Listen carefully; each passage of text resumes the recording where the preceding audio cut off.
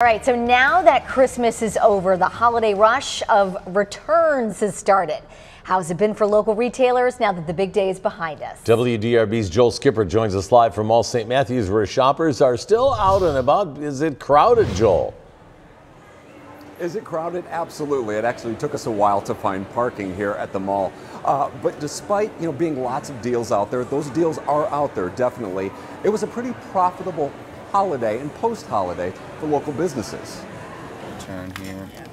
All right, returning this and then for that? Yeah. All right. It didn't take long for the line to grow at locally owned Quest Outdoors Tuesday morning. Just hours after Christmas on the calendar was officially over, people wasted no time hitting the stores as the hunt for deals starts now post-holiday. Sometimes picking up, things we forgot at Christmas to finish out things, or returns.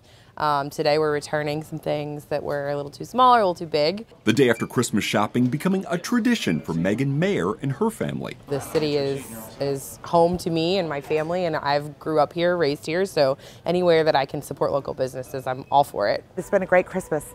It's been great. Everybody's been wonderful. The National Retail Federation says this year about $966 billion will be spent over the holidays, up by more than 3% from last year. And I also always love to check out the after holiday specials too. Those are where the deals are at. That's where the deals, and to take your gift card and get something for school is wonderful. Jill Spencer and her family stopped by the outlet shops of the Bluegrass in Simpsonville. They too looking for the best deals, and it wasn't just the adults doing the searching. It's pretty fun to do because you got these gift cards and you probably have Christmas money that you can spend. I got this cool gift and I want Gibbets to have on my cool gift. On your Crocs. Yes.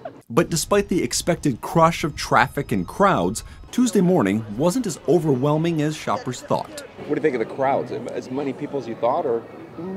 Actually, this is pretty nice. This is doable. I expected there to be a lot more traffic out here, especially by the malls in St. Matthews, and it's not, but there's tons of people in the store still.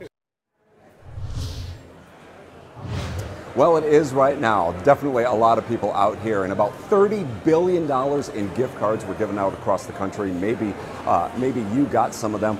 Retailers are staying a little open in the next few days, of course, leading into the new year. Reporting live in Louisville with photojournalist Jonathan McKember, Joel Skipper, WDRB News.